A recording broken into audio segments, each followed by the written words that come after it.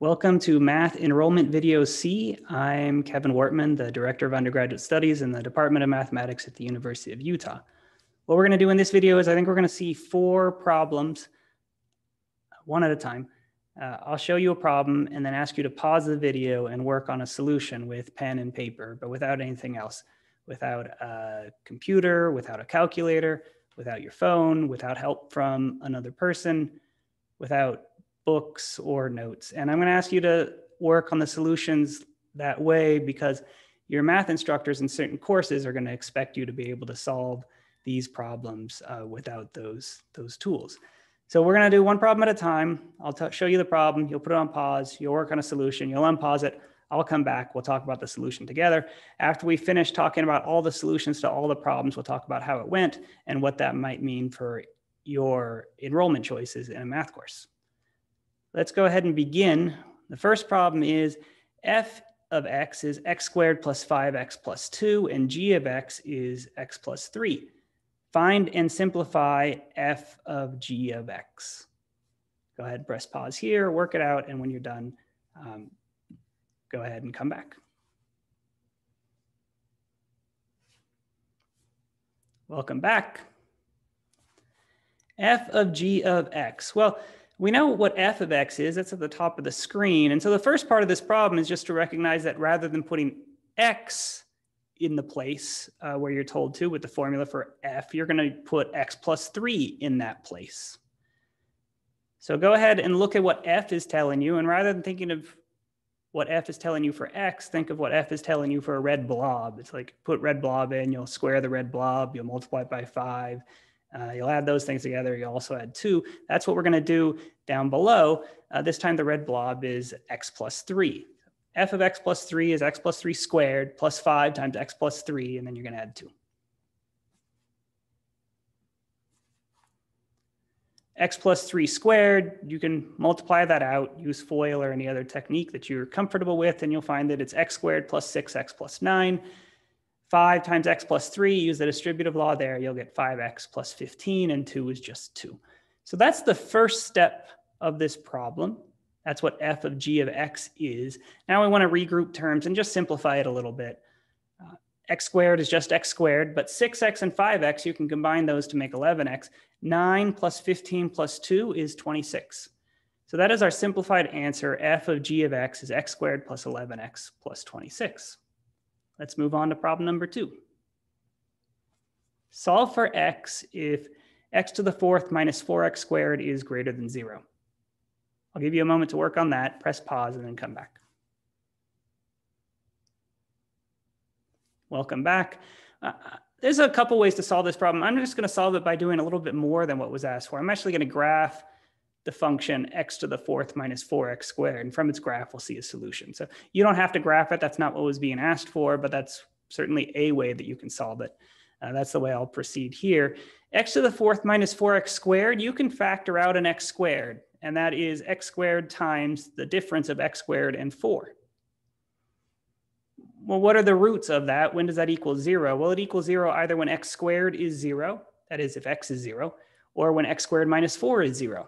That is either x is 2 or x is minus 2. Those are the 3 roots of this polynomial, x to the 4th minus 4x squared. And a root in terms of a graph corresponds to an x-intercept. So here are the 3 x-intercepts for this graph. There's one at minus 2, one at 0, and one at 2.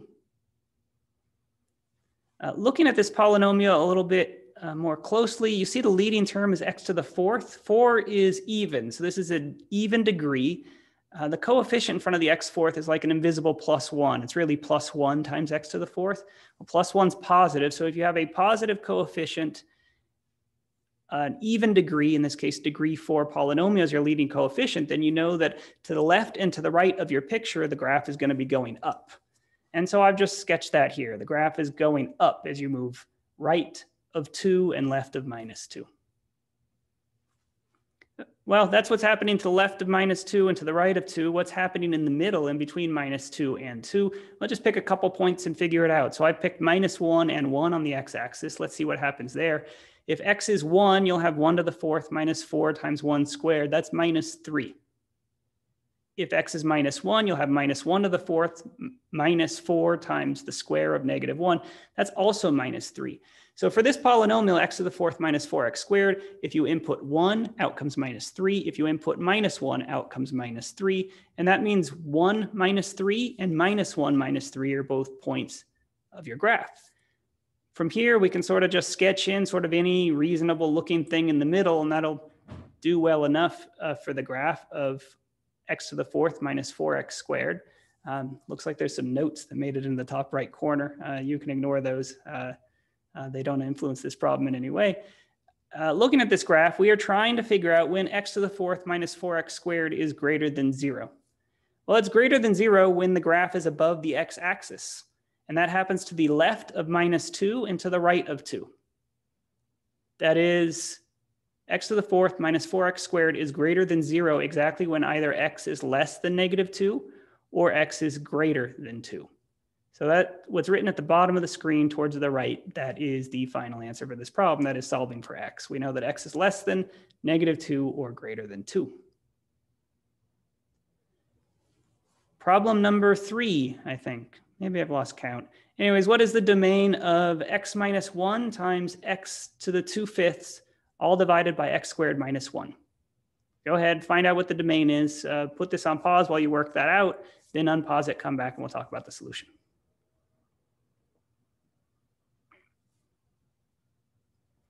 Welcome back. To find the domain of a function, you're really being asked for all numbers for which that function kind of makes sense. So when does it make sense to write the expression that's at the top of our screen and that's rather complicated fraction? When does that make sense? Well, when does it make sense to take a fifth root? When can you take a fifth root of a number? Well, you can always do that. You can always square a number. There's no problem with that. You can always subtract 1 from a number. That's okay. You can always multiply 2 numbers together. You can always square a number. You can always subtract 1 from a number. However, you can't always divide by any number. You can't ever divide by 0. And so that's the problem here. Our domain is going to be anything except when we're dividing by 0. That is, except when x squared minus 1 is 0. So the domain is all real numbers x, except when x squared minus 1 is 0, because that would mean that we would have to divide by 0, and we simply can't do that. So that's the first step in the answer. The second step is just to simplify a little bit for what x is. If x squared minus 1 is 0, that means x squared is 1. And if x squared is 1, then x is plus or minus 1. So any number x makes sense in the expression at the top of the page or at the top of the screen, except when x is 1 or x is minus 1. In either of those cases, it would result in division by 0, which is never allowed. And so that is the domain. All x's except when x is 1 and x is minus 1. That's the answer. Let's move on to another problem. Let's find an equation. And you see the word there is "and," not "the," because there's actually could be several answers to this. So we'll just talk about one possible answer. Find an equation for the line that passes through the points 1, 2 and the point 7, minus 3 in the xy plane. Like I said, there's actually many different answers to this, and there's a couple different standard ways to find an answer. We'll just talk about one of them, and I'll let you work that out here. Press pause, and when you're done, come back. We'll talk about the answer. Welcome back. I've drawn an x-axis, a y-axis, and the 2 points of interest, 1, 2, and 7, minus 3. We want to find the equation for the line that passes through those 2 points.